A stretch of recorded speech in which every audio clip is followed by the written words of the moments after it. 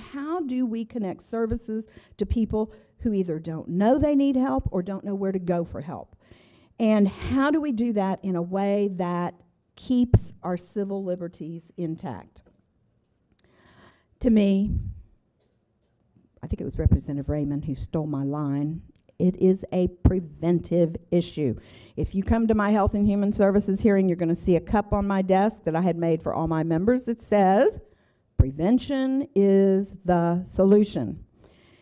The more we can do to prevent this population from sliding to rock bottom, the more effectively we can prevent people with mental illnesses from showing up in our jails, from showing up in our emergency rooms, and the greater their chances are for recovery.